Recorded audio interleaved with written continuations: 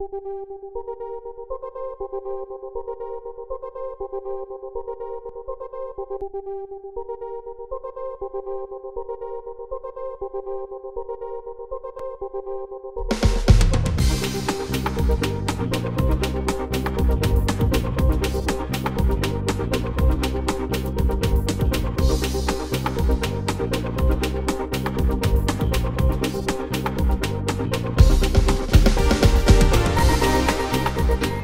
my name is Sobnath Ghosh. I'm the president of Agile Denver. This is the 4th year we are having the Mile High Agile conference. We've had great success. We've had great input from people, and we want to make this a people conference where it makes sense for folks within the local area to come here, learn, network, and just be awesome Agilists and elevate the level of agility in the region. Come to Agile Denver. Be part of us for the whole year, where we have monthly meetings, and be part of us when we have our annual conference. So I welcome everybody to visit with Agile Denver and be part of a conference and the Agile Denver family. Thank you.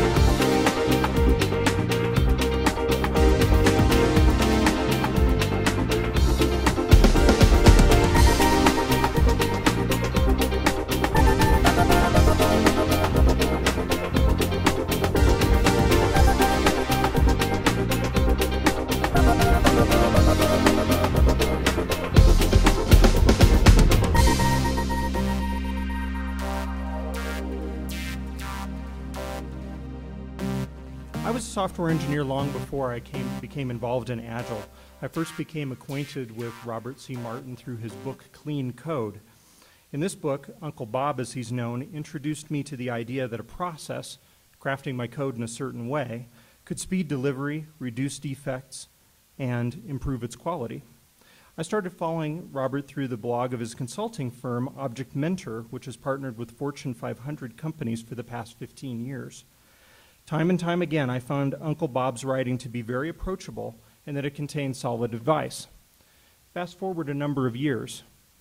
I became involved with the user group Agile Denver, first as a conference volunteer, just like today, then as an organizer, and I joined the board of directors last year. When it came to select this year's keynote speaker, Agile Denver's founder and fellow board member, Alex Viccio, brought up Robert's name. Robert C. Martin signed the Agile Manifesto, and he was the founder and the first chairman of the Agile Alliance. He's been an authority in Agile software delivery since the beginning, making him a perfect candidate to kick off today's conference. It's my honor and a privilege to welcome Robert to the stage to share the future of Agile, if any.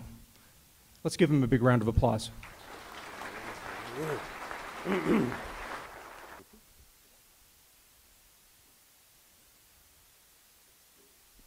So this is Mile High Agile, huh? Imagine that my outstretched arms represent the age of the Earth. The Earth formed here, and that's today. Where on this timeline did the dinosaurs live?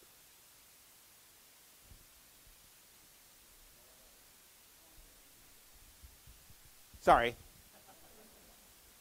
Right there.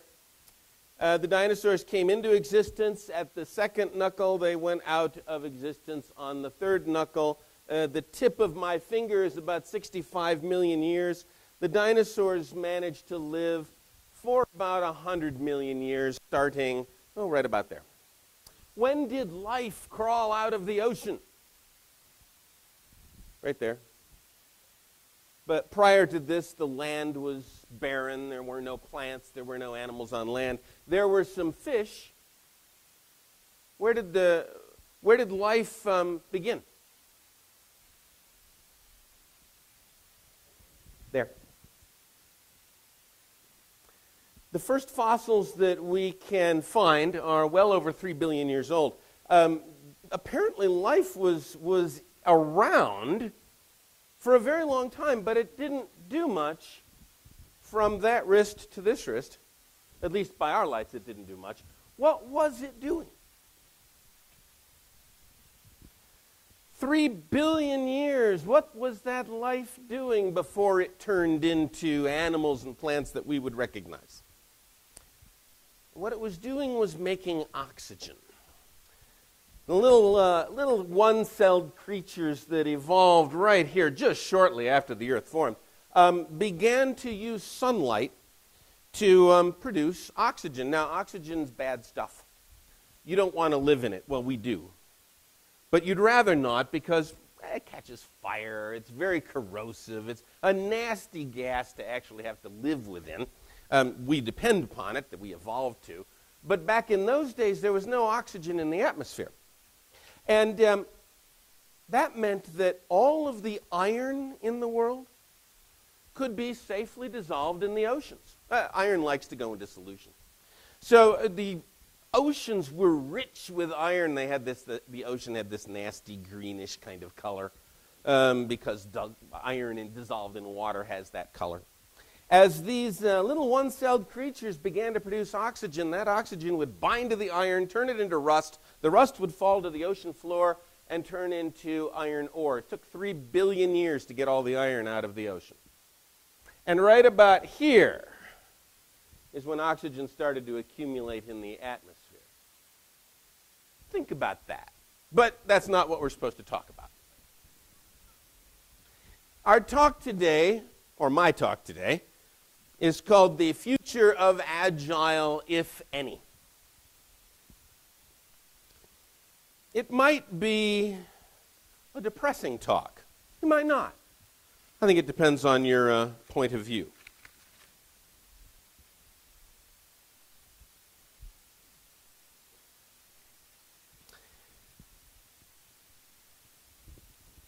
Agile began. Does anybody know where it began? How long have people been doing Agile development? Even before it was called Agile development, how long have people been doing what we would recognize today as Agile?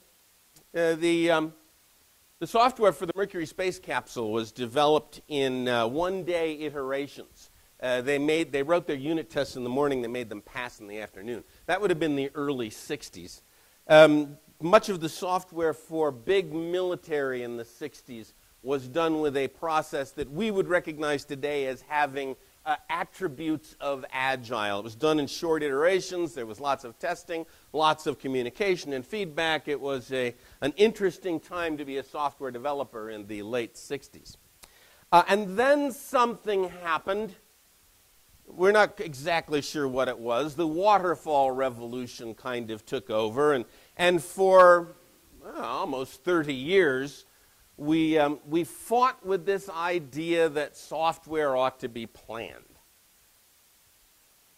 And then in the early 2000s, 2001 I think it was, maybe it was 2002, I can't remember, a bunch of us got together at Snowbird and we started to think about what Agile was.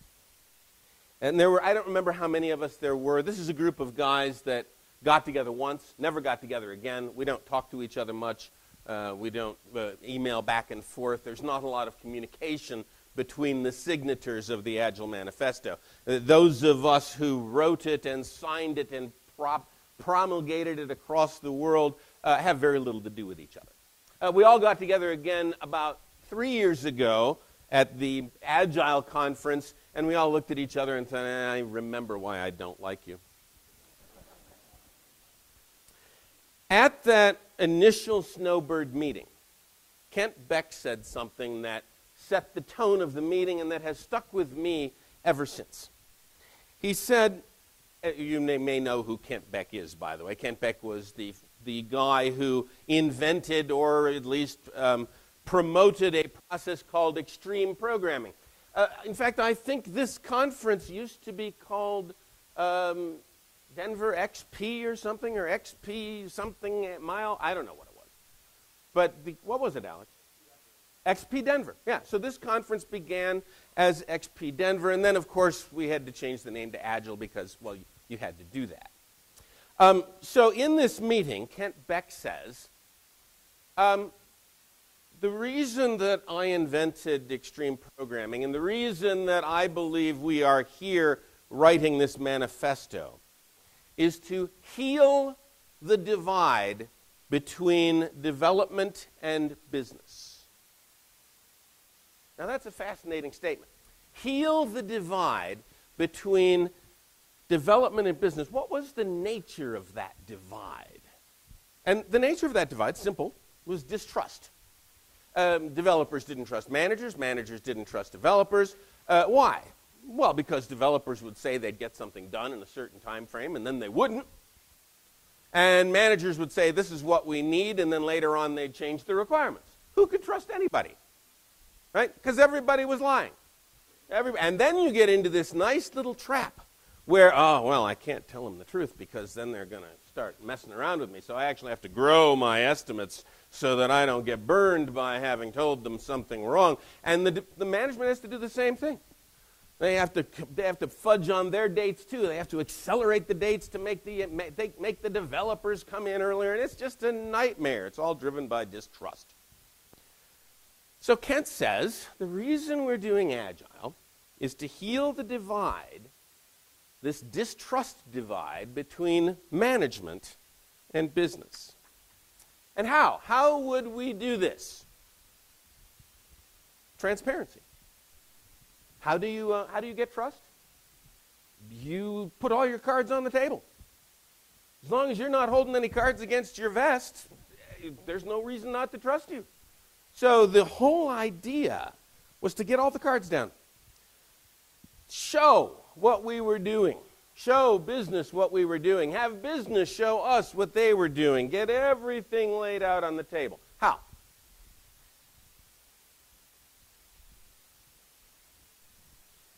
This chart I pulled from a talk that I used to give right around 2002, 2003.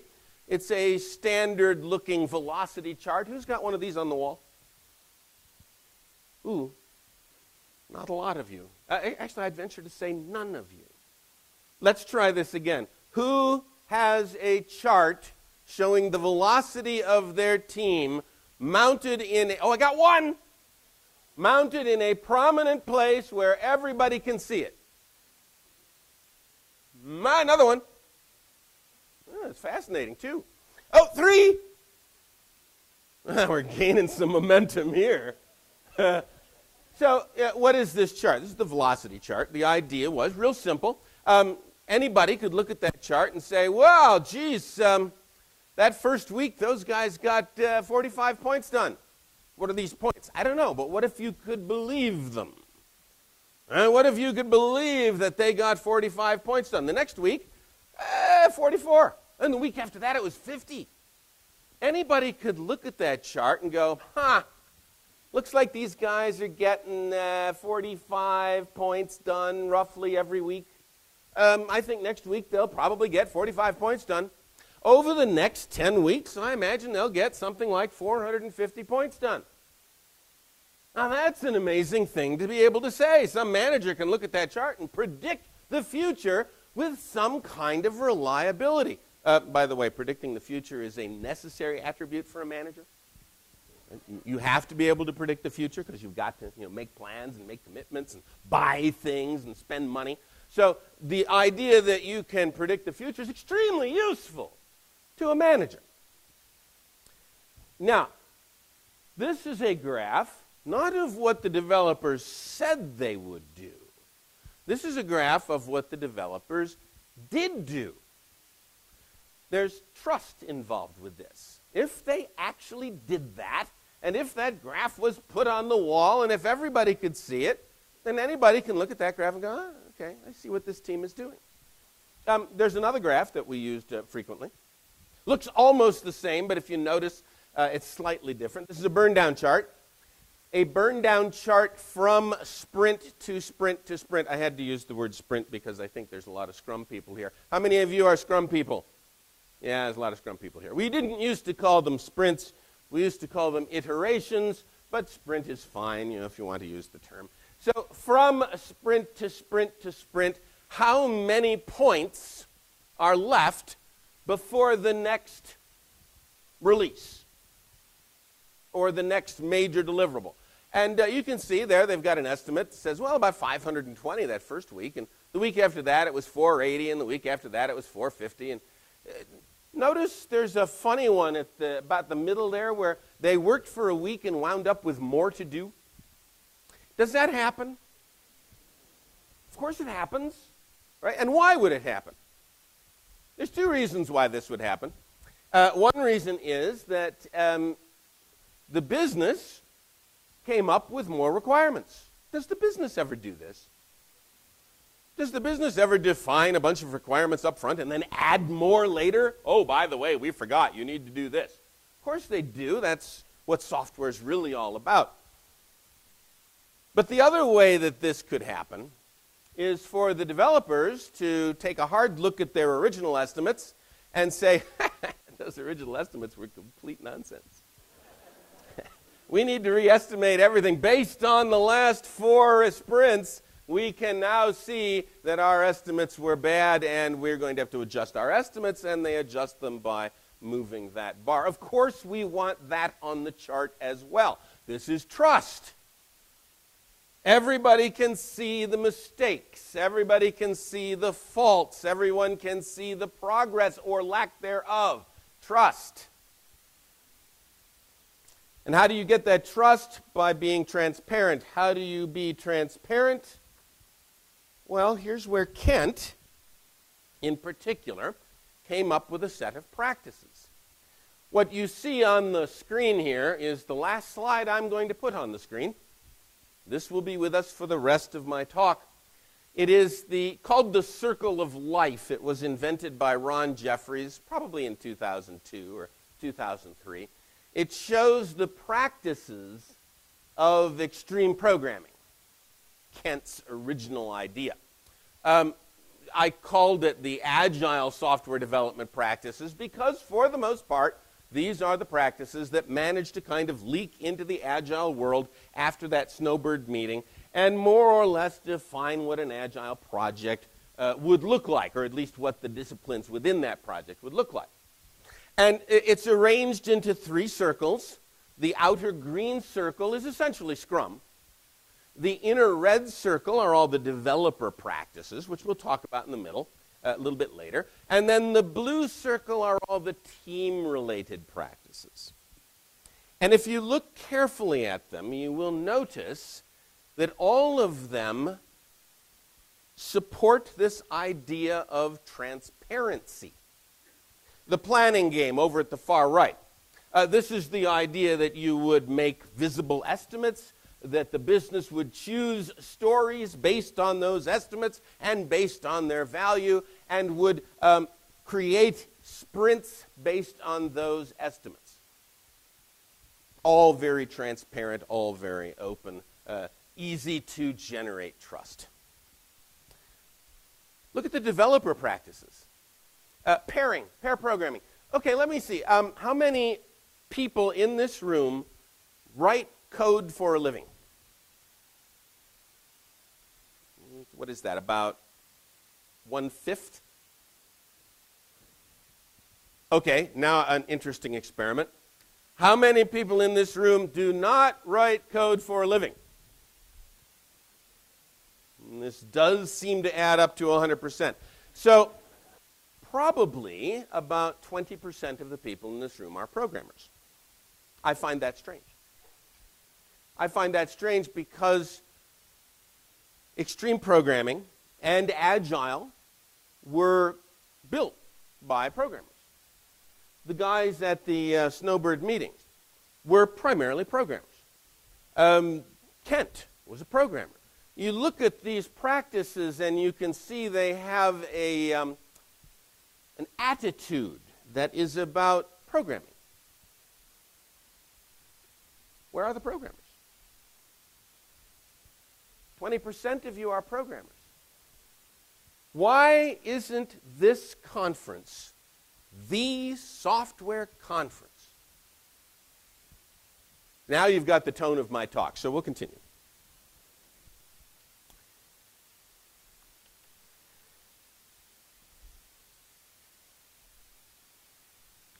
How do you get,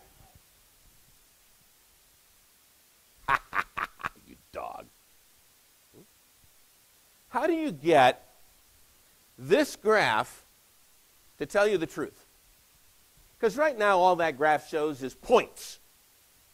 Do you think developers could lie about points? Anybody had a developer lie to them about points? Yeah, we got 25 points done. Well, what do you mean by done? Anybody have a good definition of done out there? Right? Or how about this? Has anybody worked at a company where there were several definitions of the word done? You have done and complete. Or done and done. Obviously, this graph means nothing if we don't know what done means. I worked for a company once. I was a consultant for that company where they ran 6 weeks iterations. They're in trouble right away because 6 weeks is impossibly long. And the definition of done at the end of 6 weeks was checked in. Now, you can imagine the kind of stuff that got checked in, right? It didn't have to compile. It certainly didn't have to run. In fact, there were files that were checked in that were utterly empty. Nothing but an empty file with a file name, right? And that meant they were done. Met the schedule. The fact that there was a problem with the execution of the program fell on somebody else's schedule. That became a bug, and that went on a different schedule. So they were able to stay on time for a very long time. Graphs like this can lie unless you have a practice. And the practice that we have in Agile is acceptance tests. That's over to the far left over there. Notice that's part of the green circle, part of what I would have called Scrum. Acceptance tests are tests. Who writes them? Not the programmers. We're trying to get transparency here. If the programmers write the acceptance test, they're going to lie. So you don't want the programmers writing the acceptance tests. They are called acceptance tests for a reason. Someone other than the programmers has to accept. We'd like the business writing these tests. We'd like business analysts and QA folks to write these tests. Let's see, anybody here doing continuous integration? Yeah, good. Okay, we got a nice CI server all built up. That looks like about a third of you. Although it was interesting to watch the hands go, sorta. If you've got a CI server built up, the point of that CI server is to look at the code base. You're watching the source code control system. Whenever anybody checks in a module, you recompile, you rebuild the whole system, and then you run every test. Those tests ought to be acceptance tests and unit tests and all of the tests in the system. And if they pass, you say you're done. Those tests become the definition of done. If you follow that practice, then these charts take on a very interesting meaning. Those programmers got 45 points done and passed all their acceptance tests. What's supposed to be done at the end of a sprint? At the end of a sprint, what state is the software supposed to be in? Working. More than working. Deployable. Should it be deployed? Oh, no, that's a business decision. Right? We don't have to deploy it. The business can decide whether or not they want to deploy. The technical team, the developers, stand there ready saying, yes, deploy it. It's ready. It has been QA'd. It has been documented. Everything is done at the end of the sprint. How many of you are done at the end of the sprint? You get 5.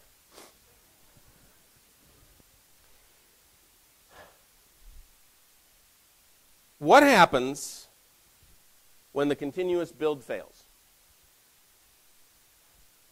Yes, you get an email. Email goes to the team. He called it a nastygram. You get an email, it goes to the whole team. Bob broke the build. And then what happens to Bob because of that? He's flogged through the fleet. Right? Some teams will have him wear a shirt that said, I broke the build. And nobody washes that shirt. When the build breaks, it should be a catastrophic event. Red lights should go off, sirens should be howling, the team should come to a screeching halt and address the issue of why the hell the build broke. Because the build should never break. That's why we're doing continuous integration, to make sure that the build never breaks. Now, what teams do is that they get a little bit fuzzy about that. They say, well, we'll fix it later, but right now we got to get to the end of this sprint. Tell me what difference it makes to get to the end of a sprint if nothing's working. We've got to get to the end of the sprint, so we're just going to have to keep on developing, and we'll deal with that failure later. And by the way, it's annoying to keep getting those nastygrams, so we'll take that test out of the build. Don't do this. Keep the test in the build, address the test, keep the tests passing. How do you keep the test passing? You don't check it in until you've run the tests. Programmers, you don't check the code in until you've run the tests. You know?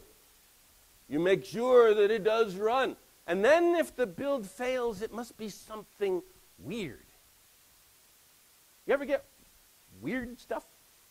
That's why we have a continuous build, for the weird stuff. What happened to the practice? The practice got softened. Why did the practice get softened? Because the programmers, and possibly the project managers, did not want anyone seeing that there were failures. And so they began to cut into the transparency. When you start fiddling with the practices, when you start softening the practices, your motive for doing this is to hide something. Because the practices expose. Programmers, there are 20% of you in here are programmers. How many of you are pairing at least 50% of the time? Now that's an interesting number. I would say that's about 1/20th of the 20%, which would be about 1%. No, did I get that? Yeah, well, I can divide. Yeah, about 1% of the programmers, 1% of the people in the room are pairing. Maybe 5% of the programmers are pairing. And now why wouldn't you pair? What is it that you're hiding? Now you might think, well, pairing is, it's kind of a personal decision. No, it's not. A personal decision? No, it's not. It's a team decision. The team decides to pair. And when a team decides not to pair, it's because they want to hide something. I worked at a company once where it was a hardware-based company. They made copiers. I won't say anymore. They made copiers. And your political clout at this company as a programmer depended on the hardware you wrote code for. If you wrote code for the feeder, you were a peon. Yeah, it didn't matter, because you're in the feeder. If you're writing code for the stapler, scum of the earth.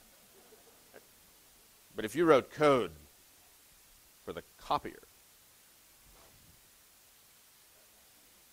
you had power, you had authority, you were the programmer that everyone looked to. In that company, they did not pair, they did not review. In fact, you were not allowed to look at each other's code, because that code was the source of political power. And so the guy who wrote the code for the copier, he kept his code separate. No one was allowed to touch it. No one was allowed to look at it. It was a remarkably dysfunctional company.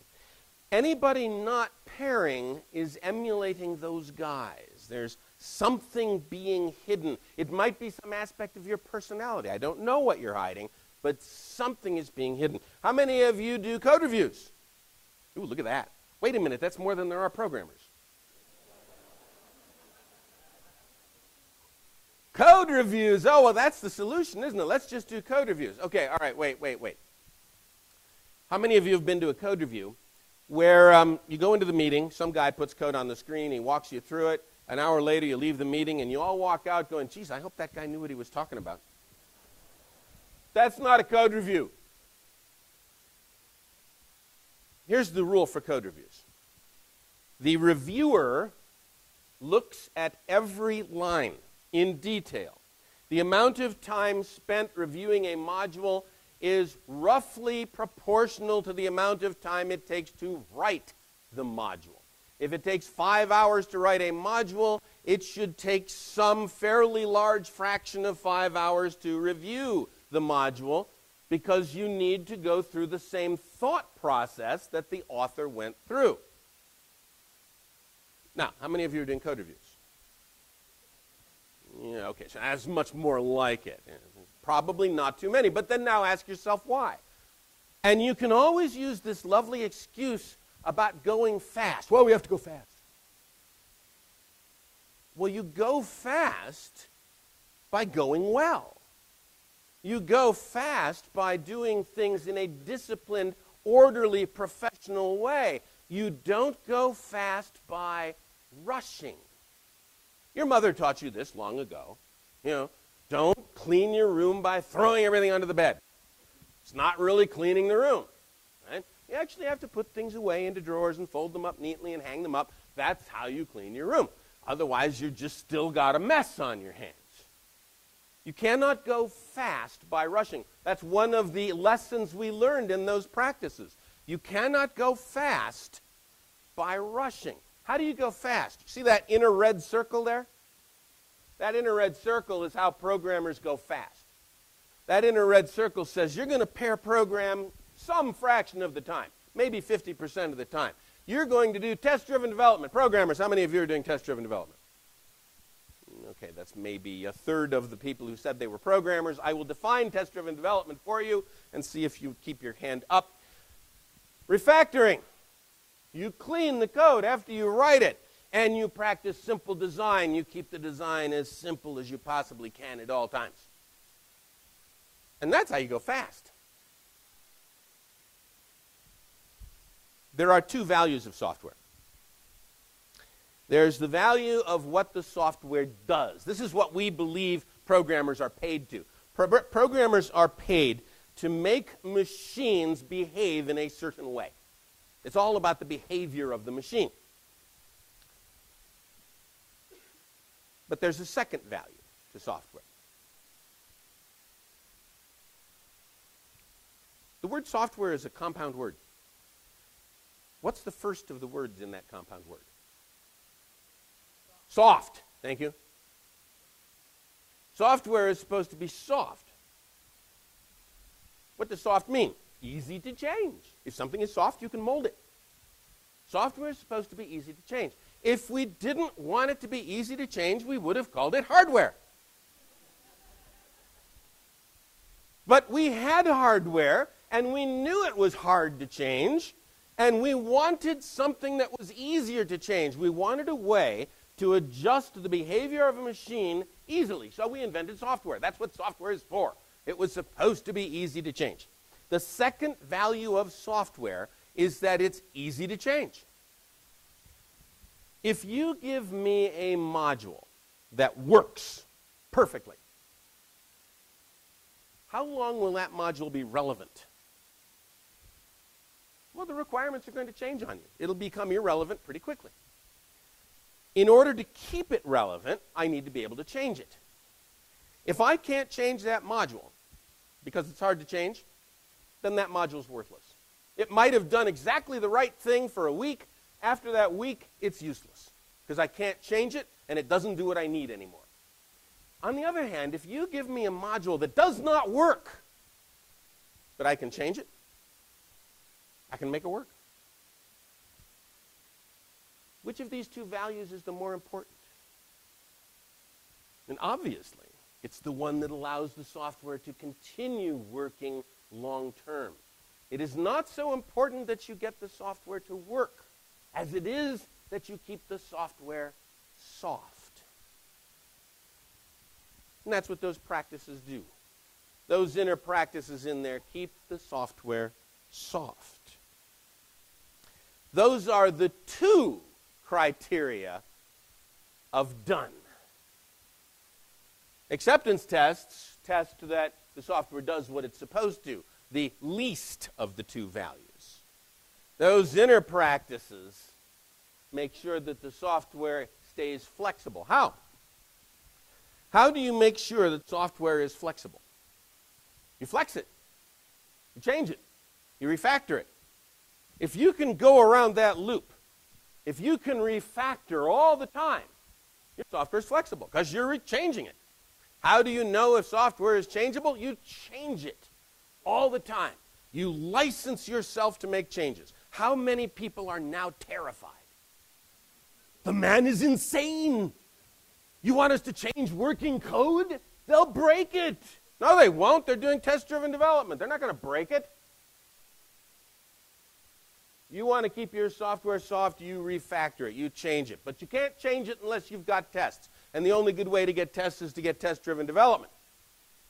To practice test-driven development so that you know you have not broken it. See, these practices tie together. They tie together into a system that is transparent, that backs up the notion of done.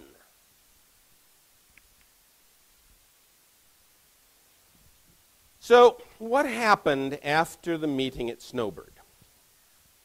At Snowbird, we argued for a while about the name of whatever we'd call this thing. And some of us said it should be called Lightweight Processes. That was the name of the meeting, by the way. The name of the meeting was the Lightweight Process Summit. And when we got there, everybody said, lightweight has kind of a negative connotation. You know, what we're doing is kind of lightweight. So we need a better name. And a few people tossed out the name Adaptive. Jim Highsmith, I think, liked that name. Adaptive. You know, let's call it Adaptive. And the rest of us kind of went, nah, we don't like Adaptive. And then somebody, I don't remember who it was, said, well, you know, the military nowadays is all about this word agile because they're trying to come up with agile fighters and agile fighting units. We should use the word agile. And everybody, nah, the word agile is kind of stupid. You know, what should we call it? And we went around this for about 30 minutes, and nobody liked any of the words. And we finally had a vote, and the word agile won by a tiny little margin, and we decided to call it Agile. Who knew? Who knew what was going to happen after that? We wrote the manifesto. The manifesto was crafted in about, an hour, I suppose. And somebody had this brilliant idea of stating it in 4 statements which were comparative. While we value the things on the left, we value the things on the right more. This was brilliant. This was genius. I don't know who did it. I can't remember. And no one seems to remember. The manifesto fell together very quickly. The principles were negotiated over several weeks by email. We all corresponded for a few weeks. After that few weeks, we kind of put it all on Ward's website. Who knows who Ward Cunningham is? Now, more of you need to know who Ward Cunningham is. Ward Cunningham is the inventor of something we nowadays call the wiki. But that is not the greatest thing that Ward Cunningham was responsible for. Most of the practices on that wall came out of Ward's brain one way or the other. I could talk about Ward Cunningham for hours and hours and hours, but I won't. Ward put it up on his website. We thought, well, fine. And he did this thing. He said, I've allowed people to sign it. That was never part of the plan. You know, we didn't tell Ward, oh, go put this on your website and have people sign it. That was not it. He just kind of, you know, as Ward is wont to do, he just kind of thought, well, you know, I think I'll just see if people want to sign it. And they signed it by the tens of thousands. We did not know. We were not prepared. We did not understand the pent-up angst that this particular document had released. For a while, we thought, well, this is great. You know, we're really doing good. And we've got these agile methods out there. There's extreme programming. There's Scrum, which is really just extreme programming, except just the outer circle. There's a few others. This is great. About a year after that, Ken Schwaber came to me and he said, Bob, I'd like to borrow one of your offices, one of your classrooms. At the time, I owned I rented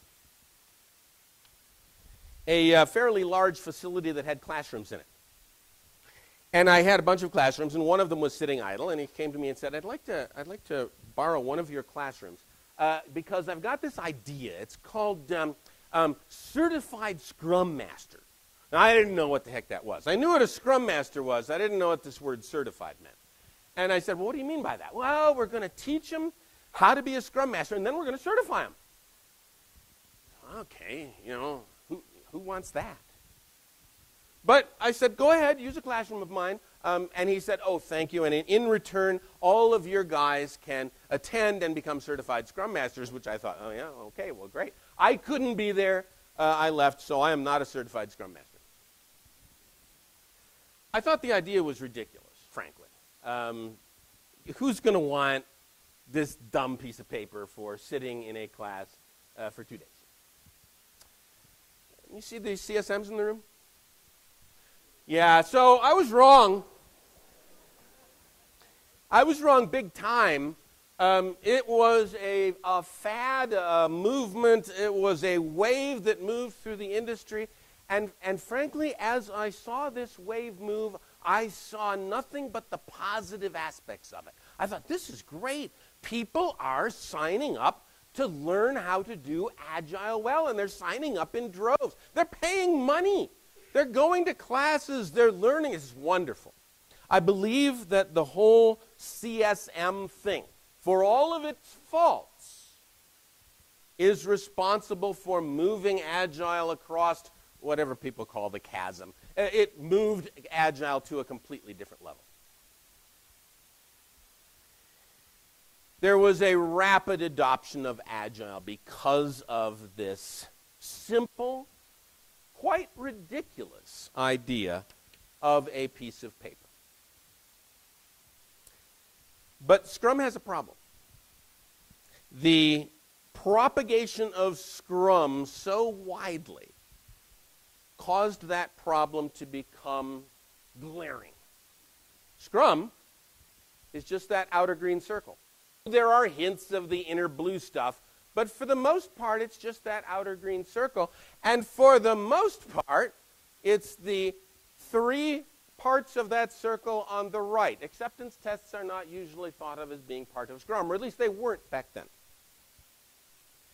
What we had was the management part of Agile, not the developer part of Agile, not the team part of Agile, the development part of Agile. And Scrum addressed this because Scrum understood the lack. And Scrum addressed it by saying, well, the team will decide about all the rest of that. The team will decide if they will pair. The team will decide if they'll do continuous integration or something else. The team will decide because the team rules. This is a fatal flaw. It's a fatal flaw in Scrum. It's a fatal flaw in Agile at the moment because the team by itself has an agenda. And that agenda can be furthered, promoted by hiding things. The team does not want certain things exposed. And so if you allow the team to decide, the team may decide against transparency. And if the team decides against transparency, the original goal of healing the divide between business and management begins to diminish.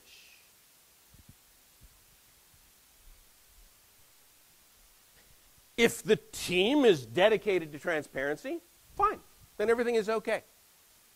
But humans are bizarre. Humans are able to rationalize things.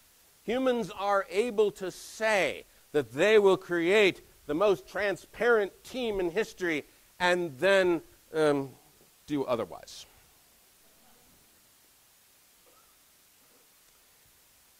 Humans have short-term agendas, and often those short-term agendas win over the long-term agendas. Every refusal or omission or modification of one of these practices without replacing it with something at least as effective is really an attempt to hide something. It's an expression of a hidden agenda in the team to make themselves look better than they are. This came to a head in roughly 2006, 2007. Martin Fowler wrote a very important paper. Some of you probably read it. It was called Flaccid Scrum. Who read this paper? Yeah, Flaccid, and the rest of you did not. Interesting. Flaccid Scrum, the idea here is simple. A Scrum team starts very effective. They can move fast. They work miracles. But over a period of sprints, they begin to slow down. They begin to act like a normal development team, slowing down, trudging through mud. Their estimates grow. They start to lie about what being done is about, and they lose the benefit of Scrum. And why does this happen? One of the reasons it happens is because the code becomes a mess. Why does the code become a mess? Well, most of that inner red stuff is being ignored by the team. Lots and lots and lots of Scrum teams began with the notion that all we needed to do was follow the rules of Scrum and let the team decide. And we wound up with this flaccid imposter of what an Agile process should be. As this was occurring, something else started to occur. I call this the rise of the project managers. The conferences that were in support of Agile used to be software conferences. We talked about software. We talked about technical stuff. We also talked about business stuff. We talked about management stuff. We talked about it all. If you look at that circle, there would have been talks on virtually every part of that circle. But then something happened, the rise of the project managers. Bit by bit, the emphasis of the conferences, the emphasis of the working groups, the emphasis of Agile itself began to shift towards project managers. How many here is a project manager? Looks like about a third. How many of you are Scrum Masters who used to be project managers?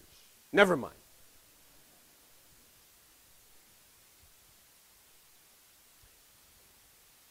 For some reason, Agile became a project manager's smorgasbord. There were interesting techniques and developments on the project management side. There was Lean, there was Kanban, there was all this interesting stuff. What was happening on the developer side? Go to an Agile conference. What's happening on the developer side? How many technical talks are there? What is the number one chief concern of software developers right now? And you could name a few. What is the language of the server going to be? Is it going to be Node.js? Or is it going to be Java or C#? Are those going to survive? Or what about all this functional stuff? And what's happened to Moore's Law? And how does that impact us? Those talks aren't here. Oh, you might see a scattering of them. You go to an Agile conference, maybe you'll see a little bit of that. But for the most part, those talks have gone to other conferences because Agile has become the domain of the project managers. Software developers are a bizarre bunch of people. I'm one. You can tell. Right? Software developers became software developers because they like working with people.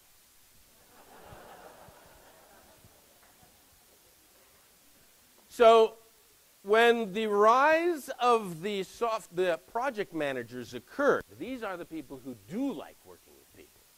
When that began to rise, the software developers did what geeks do. They went somewhere else. Well, I'm going to go hang out with people who like to talk about, Ruby. And then their problems with Cucumber. I'm going to go hang out with those guys because these project managers, they're just talking about Lean, Kanban, work in progress. There was a reaction. The reaction was the craftsmanship movement. The craftsmanship movement began because software developers felt disenfranchised by the Agile movement. They felt like the Agile movement had left them, I'm not going to say behind, I'm just going to say left them. That they were off doing something else and they didn't care about the problems that the programmers had. And the programmers had a problem. And that problem was to define what software professionalism meant. How much software is running in this room right now? And forget the laptops, forget the smartphones. Don't turn any of them on. Look at the walls. How much software is embedded into the walls of this room? You got those projectors up there. There's a lot of software in them. Probably 1 million more lines of code. There's these funny little things up there. I don't know what they are. I bet there's software in them, though. Is there software in the speakers? Nowadays, it is cheaper to put a digital signal processor in there with a little algorithm to filter out highs and lows than it is to put an inductor and a capacitor in. Probably there's a little DSP in there. Maybe not. Maybe there is. Some do. What is that white thing up there? Is that a smoke alarm? Software in that thing? There's elevators out there. Software control those elevators? Go out and drive on the road. How much software is in a modern car? Modern car has 100 million lines of code in it. 100 million lines of code in a piece of metal that weighs several tons moving at high speed towards you. This should terrify you. With just cause. Who knows about the Toyota lawsuit, right? Cars that suddenly, because of a software failure, accelerate out of control and kill their inhabitants. We as a society are becoming impossibly dependent on software. We don't understand this yet. Our society does not realize how scary this situation is. We got a hint of it with healthcare.gov. There was a program that was passed into law, signed by the President of the United States. We had years to develop it, and they couldn't do it. What the hell happened there? I'm not talking about the policy issue. I'm talking about the software issue. The software developers, the managers, the teams could not pull that off, and yet not one of them managed to say it to anybody who could stop the progress. As a result of that, there has been talk in the administration of a new cabinet position. The CTO of the United States the Secretary of Software Technology reporting to the President. That makes my blood run cold. Because one day, there will be an event. A terrible event. Some poor software schmuck, maybe he's in this room, is going to write some dumb line of code. Anybody see the dumb lines of code written recently that exposed all of our credit card numbers? The 2 go-tos in a row at Apple? What idiots! 2 go-tos in a row? How did that get past a code review? How did that get past static analysis? 2 go-tos in a row? And all of our credit card numbers are exposed. One day this event will occur. Some poor software schmuck will do some dumb thing. He won't write the tests. He won't have paired. It won't be reviewed. Tens of thousands of people will die. And the politicians of the world will rise up in righteous indignation and they will point their finger at us. And now by this I mean all of us in the room, the entire software industry, and they will ask the question that must be answered: how could you have let this happen? And we'd better have an answer for them. Because if our answer is, well, we had to get to market fast, then the politicians of the world will do what they must and what they are good at. They will legislate. They will pass laws. Those laws will tell us what process we will use, what documents we will write, what job openings should be filled, what job positions there ought to be, what languages we will code in, what frameworks we will use. And we will become civil servants. That is an outcome to be resisted at all costs. So when this event occurs, and it must occur, I want our answer to be, here's our minimum set of standards. We don't go below this. These are our professional ethics on display. Here's our code of ethics that we get every software developer to swear to. Here's the minimum level of behavior we expect. And we make sure that all software developers who are software developers adhere to these rules. If we can do that, then we can say to the politicians of the world, what happened was an accident. It was not due to our negligence. This ought to be a topic at the Agile conference because it's core to the Agile mindset. We need to be the people who get software done in the world in a society that is increasingly dependent on professional behavior. Out of this body should come the professional standards, the ethical statements, the technical rules.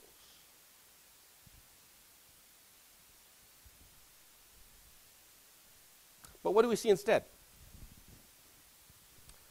Instead we see 2 bodies.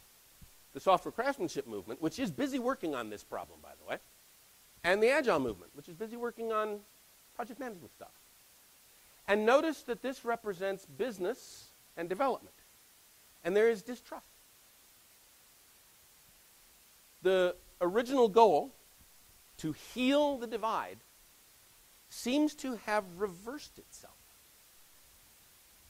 And now the divide is back in the Agile movement itself, in the very nature of the conferences that are in place.